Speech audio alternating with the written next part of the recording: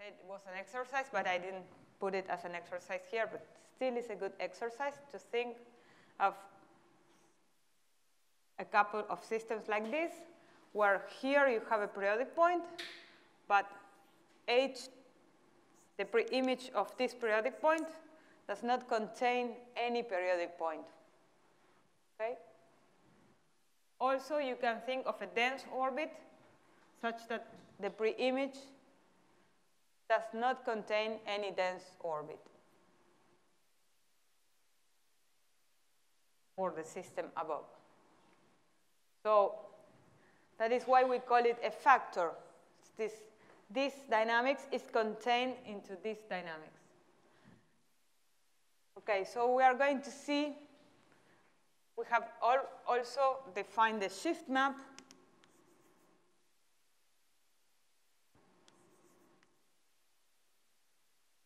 And we are going to see that this map is a factor of this map. Okay? This is a summary of what we are going to do today. Well, we have to work in order to prove that. So let me remind you what the coding was. We have the 2x mod 1 map, and we have any point like the red dot there. And if it is in the left interval, we are going to put the code 0 for it.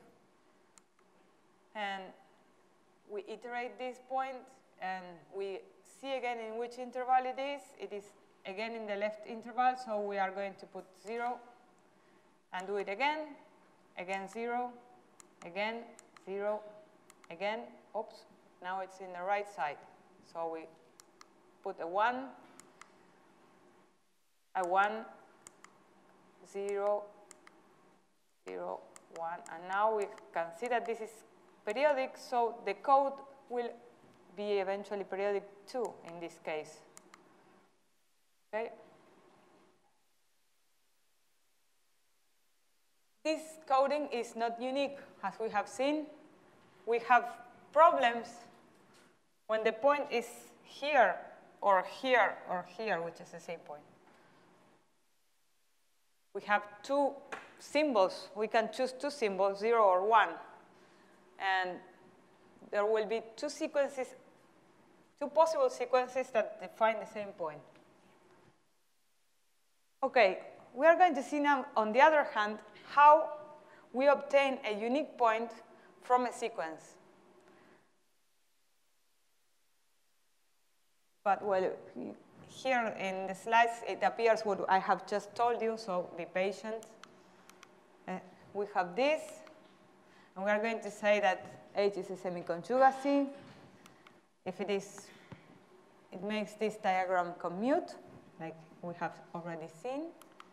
And I have not told it in the slides, but we have to require that H be continuous and surjective. Okay? And I prefer the notation that F is a factor of G because it is more clear which is subordinate to which. Okay, so F is a factor of G, that is the diagram. And we are going to see that let's call it E2, because we are going to do it later for any expanding map, so let's call it E2.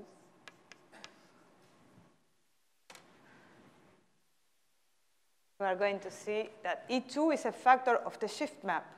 This is what we are going to do today. Okay, that is, well, so we have to look for an H that will go on sigma 2 to S1, okay, and makes this diagram commute. So today, we are going to work in producing a continuous map from E2. We're not going only to do that. We are going to do it for any expanding map. But first, let me do it for E2, because E2 is linear, and everything is simple and nice. And later, we will see for any expanding map of degree 2. That means any expanding map with 2 branches. Okay?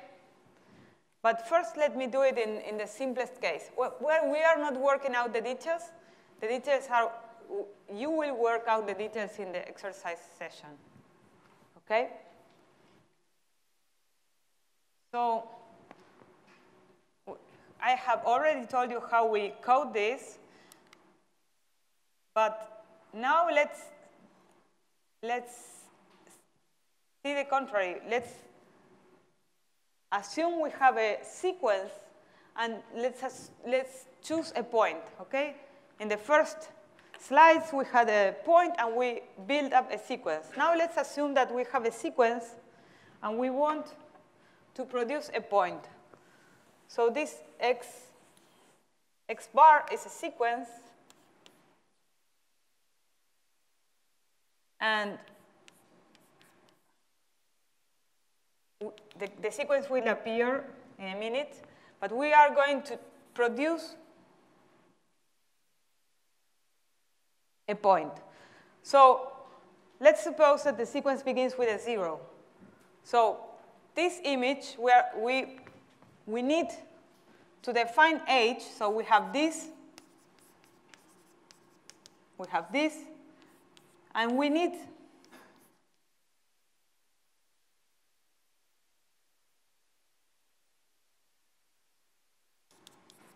need to produce a point. So we have a sequence, and we need a point in the circle. How do we produce a point? Okay, let's suppose that the first element of the sequence is a 0. So h of x, we are going to define it to be in delta 0, the left interval. Okay, so we have all these options for h0, for hx. Now, let's suppose that the second is again 0.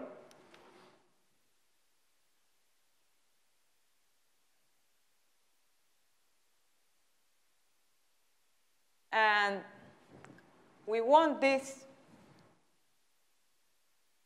we want that E2 of h of x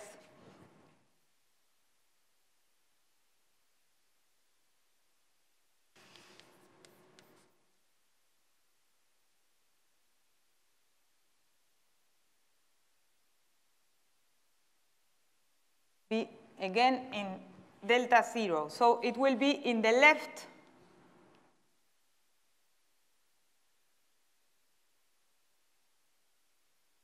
interval of the left interval.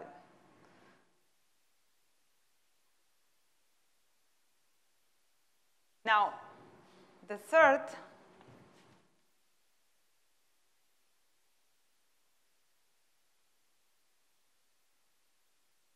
is again a 0.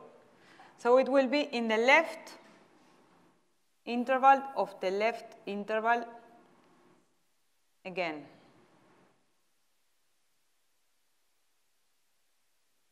Now E3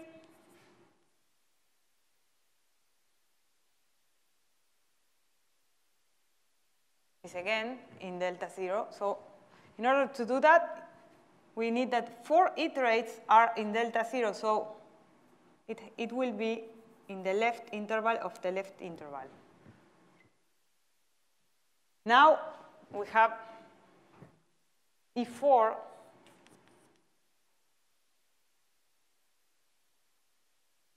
is in delta 1. Sorry, I have. Now this means it is in the right interval of this left interval.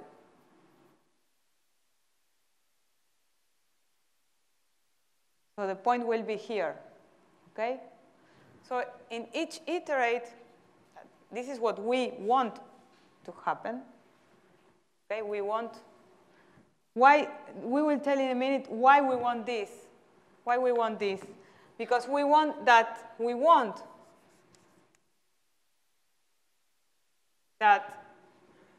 this be a semi-conjugacy. So we want that H composed with sigma be E2 composed with H.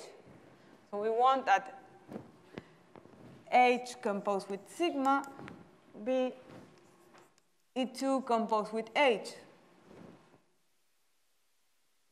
But if this happens, you will have that if we have H composed with sigma square, it's going to be H composed with sigma, which is going to be E2 composed with H composed with sigma, which is going to be E2 squared composed with H. If you do it, you can do it n times, and you will get that this happens. I'm sorry.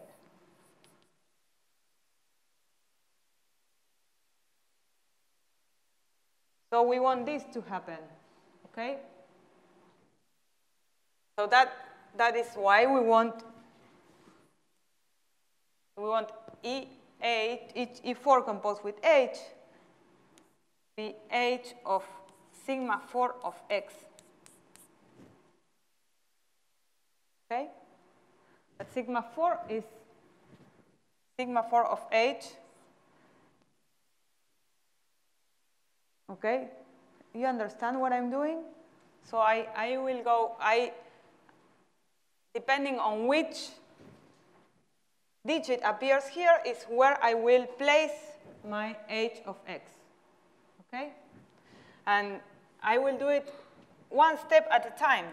But I had the advantage that since this map is expanding, each time I do this procedure, the interval of options is reduced by 1/2. Okay? So in each step, I have less and less possibilities. And in the limit, I will have just 1 point. This is the intuitive idea. We will work it out. You will work it out. But this is the idea of how we will get a point. Okay?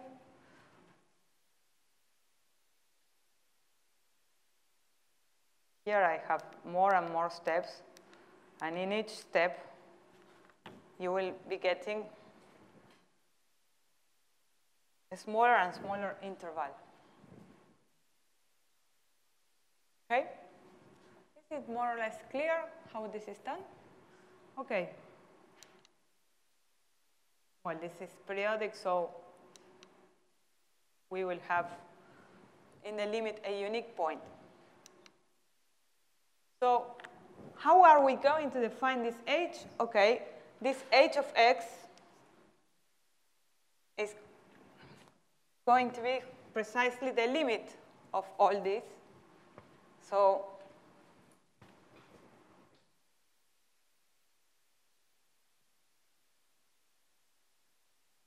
H of X will be such that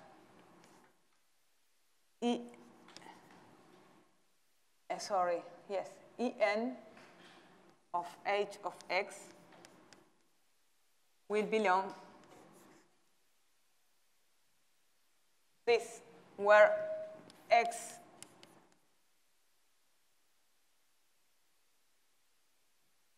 okay? So for each digit, we want this. So we want this to happen for all n greater or equal than 0. So this implies that H of X will belong to e to the minus 1, 2.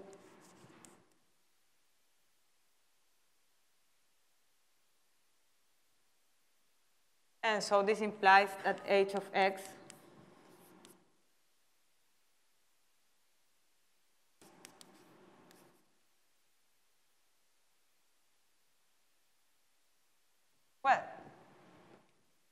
this is how we want to define this, but we have to prove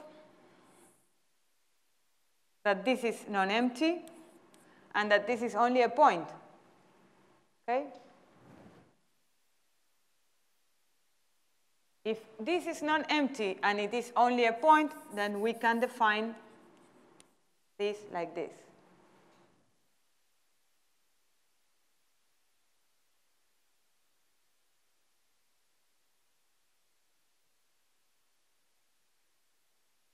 And this is part of what you are going to prove today. But let me give you hints about this. Let me give you some hints. Why this exists, and why it is not empty, and why it is a unique point.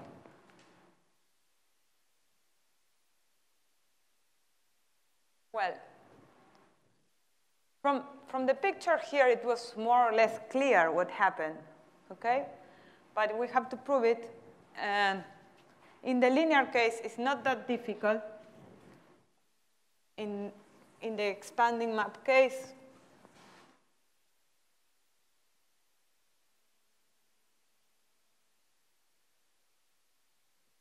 we are going to do it.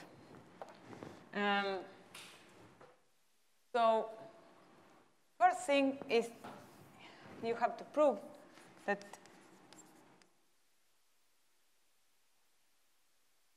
this consists of 2 to the n intervals of length 1 over 2 to the n plus 1.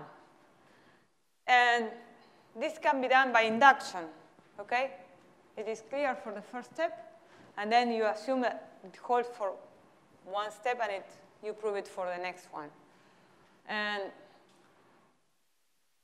other way of doing directly without passing through this is proving inductively that this intersection consists of only one interval of length 1 over 2 to the n plus 1. You can prove directly the second step if you like, okay? For each fixed step,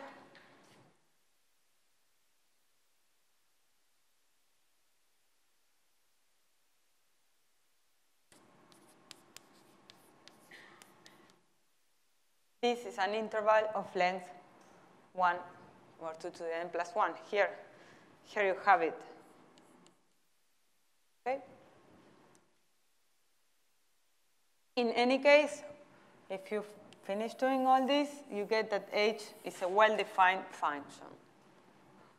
So we only have that f h is a well-defined function, and it is an exercise, but it is pretty easy to prove that because of its form, E2 composed with H equals H composed with sigma. This follows more or less easily from the definition, okay?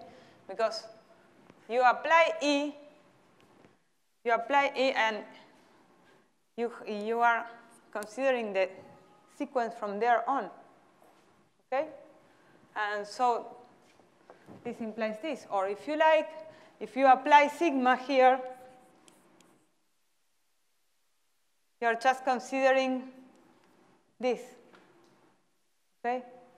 And this is just, you renumber this, and it's e to the minus n with 1 less n. So by the definition, because of the definition, from the definition, sorry, it's easy to prove this. It's just working out the symbols. So we are going to prove that it is continuous for a general expanding map in some minutes, but I would like to give you as an exercise to do it for the precise example of 2x mod 1, that H is continuous. And it's a good exercise just to have in mind. You have to use the topology we have defined for this. We have to use this metric. The metric, remember the metric we used here? We have defined that 2 points were 1 over 3 to the n plus 1 closed, if and only if their first n plus 1 entries were equal. Okay? So if 2 points are close enough, their first n entries are close enough, so then this is going to be the same for n steps. So they will belong to the same interval of length 1 over 2 to the n plus 1. So their images will be close enough. Will be 1 over 2 to the n. Okay? So work it out. I am just giving hints. And it is surjective. I want you to think about this. I will not tell you why. But it has to do with what we spoke about coding. It will be surjective, but in general, it will be non-injective. This I have already told you hints. It is non-injective because we have, for instance, this case that has two symbols. One is 0, 1, no, yes, 0, 1, 1, 1, 1, 1, 1, 1, and the other is 1, 0, 0, 0, 0, 0. No. 0, 1, 0, 0, 0, 0. 0, 1, 1, 1. Let me say. Here it is 0, and then 1, 1, 1, 1. Yes? And the other is 1. Yes, 1, 0, 0, 0, 0. What's wrong with it?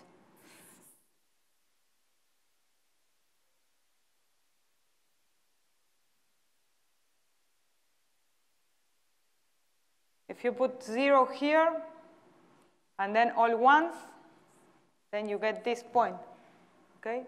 If you put 1 first and then all zeros, then you get this point again.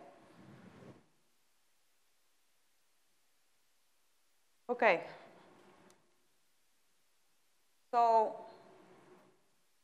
let me tell you what we are going to do in the next class. Let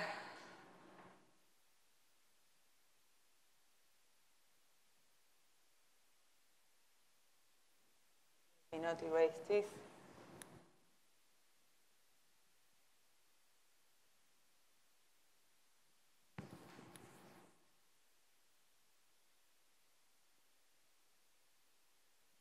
What's the idea?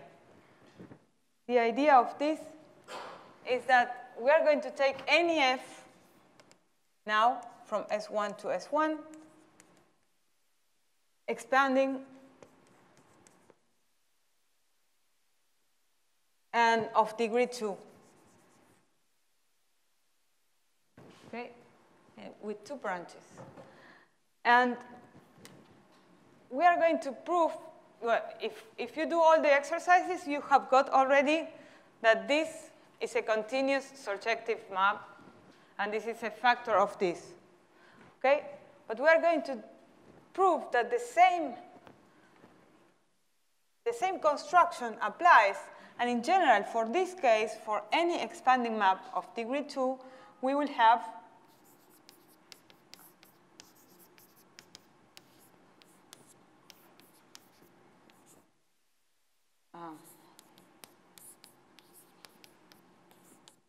that there's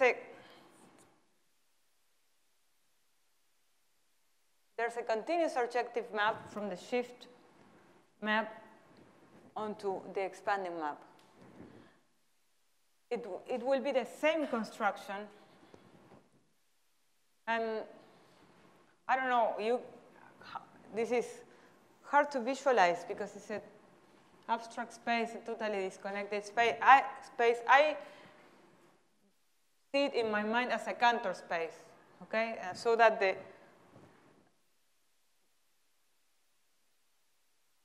two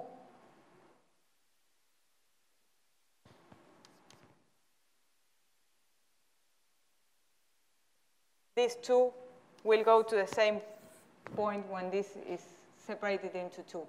And the irrational points correspond to points that are inside the intervals of the Cantor set. But that is how I picture it myself in my mind. You may choose any picture you like, okay? And we are going to see that for any expanding map, we have the same not the same, but a similar semiconjugacy. And then we're going to use these semiconjugacies to prove that every couple of expanding maps of degree 2 are conjugated. In particular, every expanding map will be conjugated, of degree 2 will be conjugated to this one. This is very non-frequent in dynamics, that you have such a beautiful classification and you have a very beautiful model for all a family. In general, you will get approximations of this. This happens in very particular cases, okay? So the next thing we are going to do is to repeat the procedure we have done for the 2x mod 1 map to any expanding map of degree 2. And then in the next class, we are going to use these maps to construct a conjugacy. Okay? So we are going to take this. First thing is to remember that if we have a degree 2 expanding map, there's a unique fixed point. You remember why this was? Why, if we have a degree 2 map expanding, we have a unique fixed point?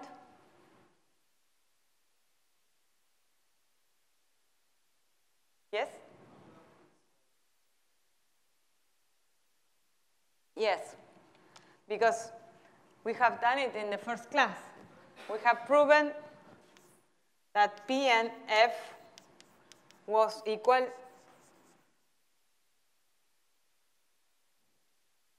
to this, okay? The number of fixed points for F to the n. And so in particular, the number of fixed points is degree of F minus 1, which is 2 minus 1, which is 1. So for any degree 2 map, there's a unique fixed point. A unique fixed point. So now we don't have this beautiful model anymore. We are going to have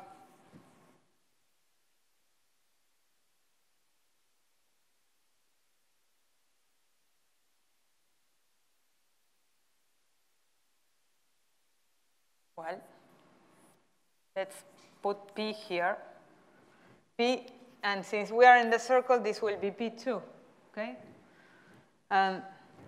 So now we are going to take another point, which we want some other point playing the role of the 1/2, okay?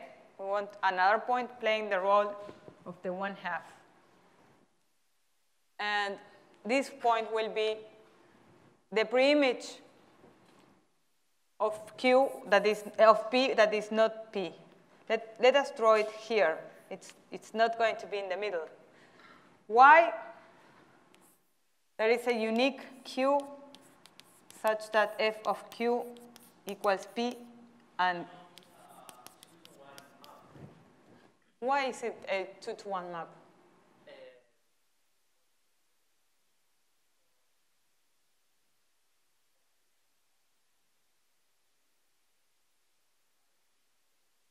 Yes.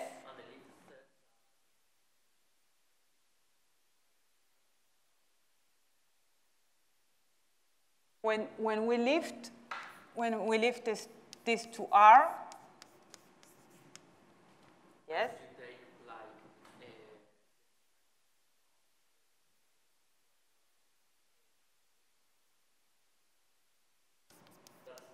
That's 2. Yes, that's it. It's because the difference between f of x plus 1 and f of x is 2. So we will have fx here, fx plus 1 here. And in particular, this will hold for p, which is p. Well, we can choose it to be p. And so here, if we choose it to be p, this is going to be p plus 2. And in the middle, we will have exactly 1 that will be, since the derivative f prime is also greater than 1, okay?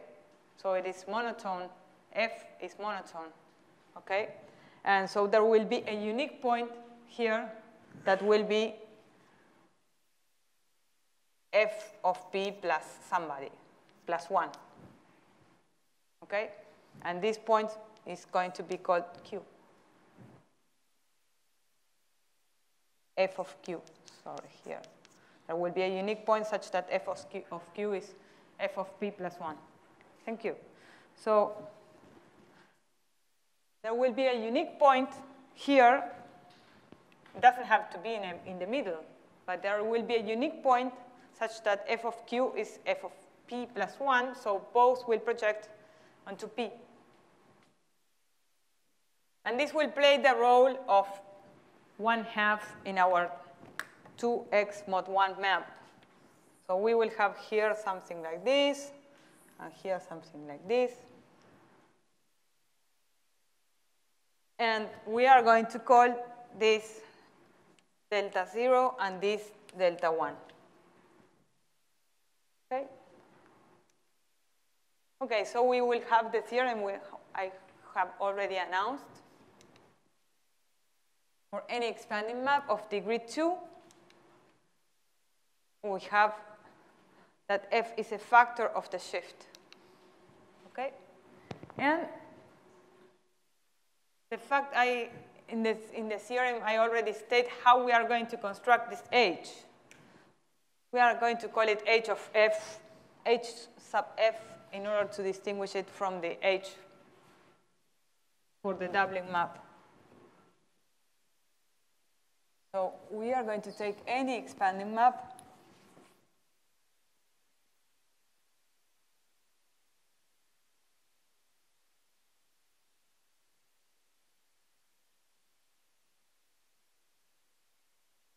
and so we will want h sub f from, and of course we will want that this happens hf composed with sigma equals f composed with hf. But in particular, I mean, this formula is something natural because we want, in particular, this will happen. Okay? So if we have some h of x will belong to some point. We will want it to belong to delta x f0. So h of sigma x, we want this to be f of hx. So we want this. But this, if we define this to be like this will belong to delta x1. Okay? We want this to happen. We want, this is how we are going to define. We want that h of x belongs to delta x0. So the dynamics and the fact that we want this to be a semiconjugacy will give us where they belong when we iterate. Okay? So this will belong h of sigma x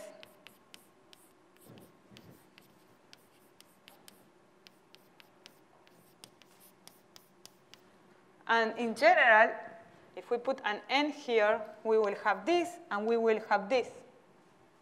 Okay? This is what we want to happen.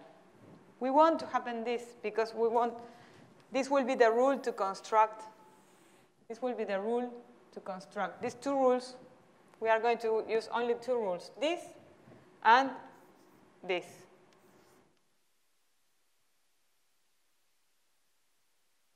With these two rules, the construction is really natural.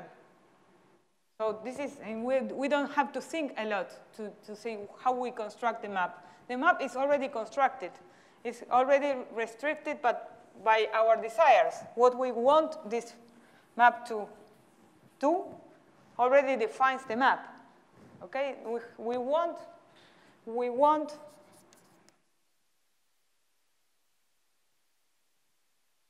that Fn of h of x belongs to delta xn for all n.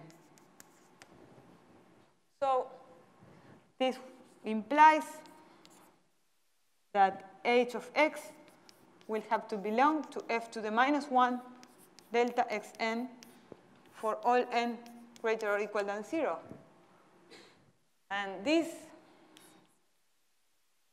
happens if and only if this belongs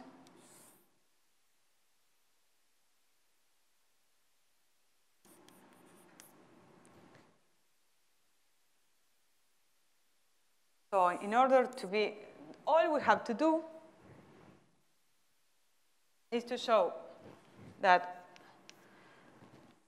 this is non-empty, this is unique, this map is continuous, this is surjective. And this is it. We don't have to prove anything else. So I will spoil a little bit your exercises because I have to do it in general, but I would like you to do it in your exercise class. So how do we do to prove that this is well defined?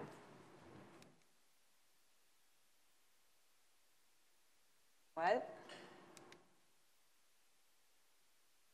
first, I will give it as an exercise, but I will give you hints at the end of the class. So in order to prove that this is well defined, we have to prove that for all n,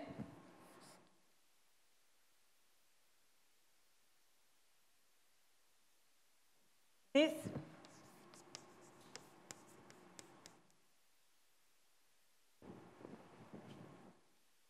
non-empty and is an interval. It's a closed interval. But we have to prove that if the length of this interval goes to 0, or another way to prove it is to prove that if 2 points belong to this intersection, then they must be equal. Okay?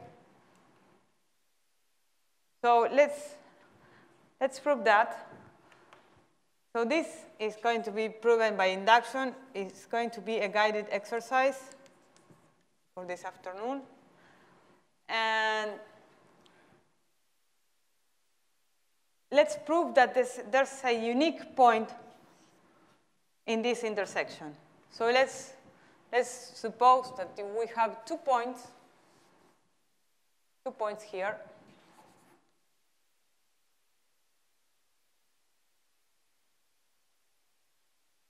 So this will imply that Fn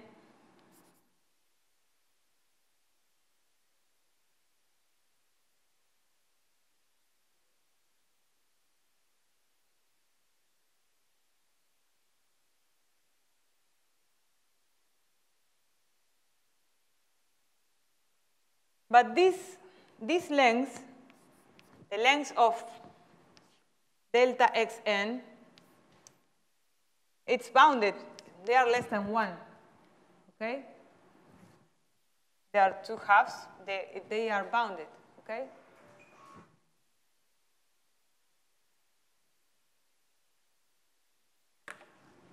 So we have not proven this yet. So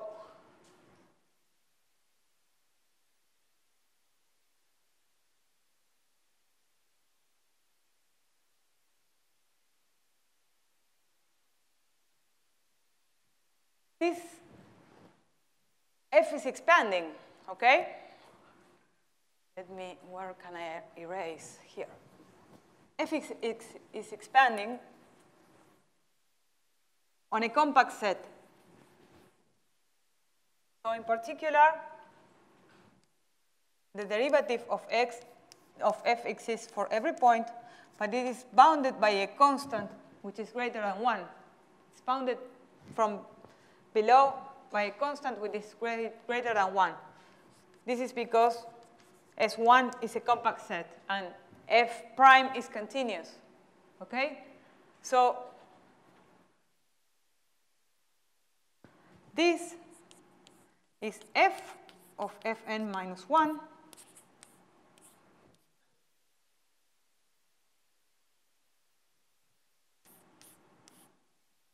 And what happens with this?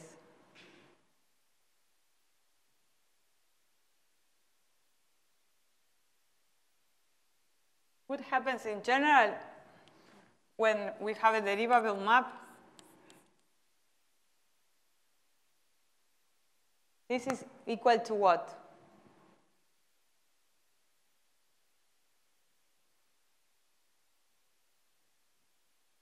This is f prime. At some point, let's put z, times the length of x minus y. And I must say that this is greater than 1, but this is smaller than 1, but it's greater than some gamma, positive, okay?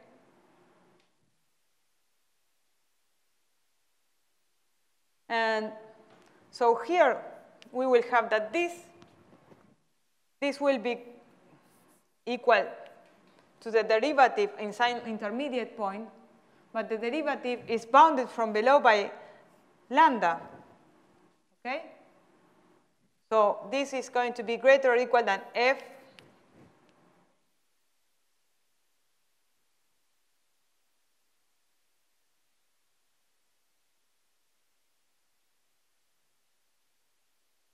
okay? This is x, this is y. So in our example, we will have this is greater or equal than lambda x minus y. Okay? I don't know where to erase. So we have that depth. Can you see why we are going to have equality now? Because we have that this in one step, this is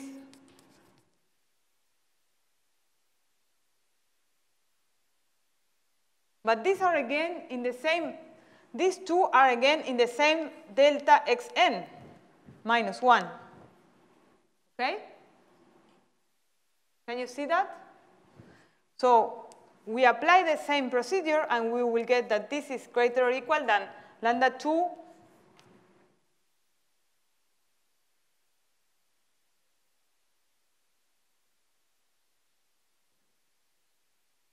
and we do it n times, and we will get that this is greater or equal than lambda n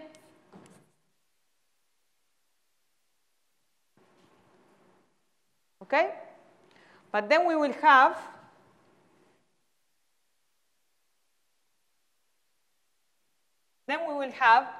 that these 2 points will be less or equal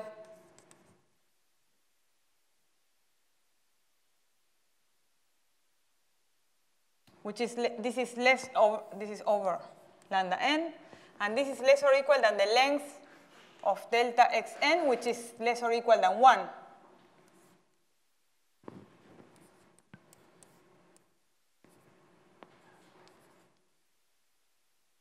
But this will happen for all n greater or equal than 0.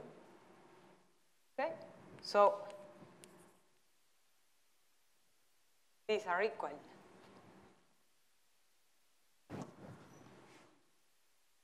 So the only thing we have used is that they are expanding. Oh, I have to finish. Okay. H is continuous, H is surjective.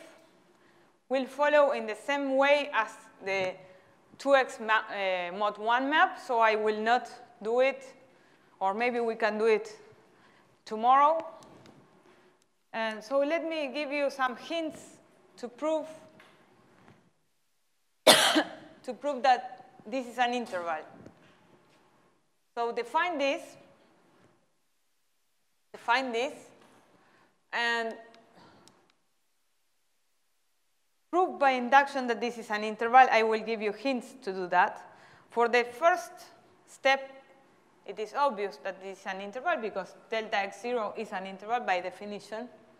And so we want to prove that each time we have an interval, we do this, intersect it with f minus n of this, and we get another interval.